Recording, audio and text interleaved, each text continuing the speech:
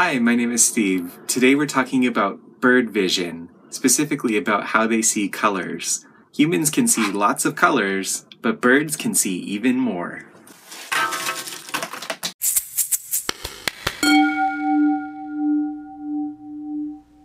Many birds are known for their bright feathers, red, green, blue, or a whole rainbow all on one bird. So you might assume color is important for birds, and you'd be right. Birds have amazing color vision. They can see all the colors you can see, plus more. Let's take a quick detour to talk about how you perceive color. Your eye has 3 types of color receptors: red, green, and blue. So all the colors you can see in the whole world are a combination of red, green, and blue. We have names for many of these colors: gray, magenta, orange, cyan, yellow, dark orange, and whatever this color is. Are you still with me? Okay, so all the colors on this wheel are some combination of red, green, and blue. We're going to take one more step back before we move forward. What if you had only 2 color receptors instead of 3? If you were missing one of those color receptors, you could not see as many colors. This is a real-life thing called color blindness. If you were colorblind, here's what it might look like.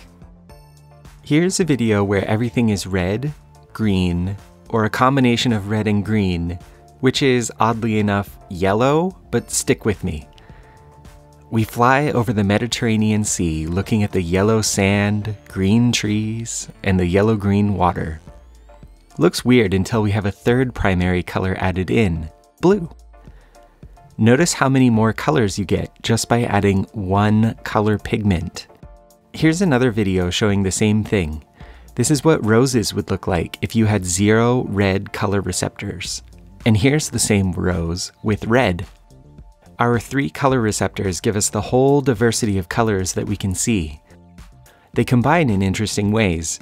If all your red and green receptors are turned on, they make you see the color yellow. If all your red and blue receptors are turned on, they make you see magenta. If your blue and green receptors are turned on, you see cyan. And if all 3 are turned on at the same time, you see white. Many birds have a 4th color receptor. In some birds it's violet, in others it's ultraviolet. I'll show ultraviolet here as gray because we don't know what this color looks like. The name just means it's something beyond violet.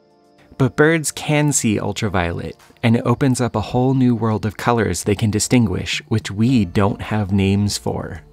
So here's the color wheel for combining light again. Let's change the shape a little to add in the 4th color of ultraviolet. We still have red, green, blue, cyan, magenta, yellow, and white. We have a name for the new color even though we can't see it, ultraviolet. But we don't have any names for any of these other colors. It's a big gap where we don't even know what we're missing. We're colorblind to these colors. But birds see these colors every day.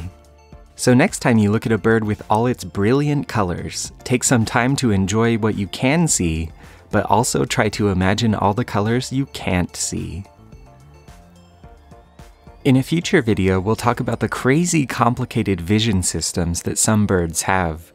Until then, check out my channel page to learn more about birds, and maybe subscribe if you want to know when new videos come out. Thanks for stopping by.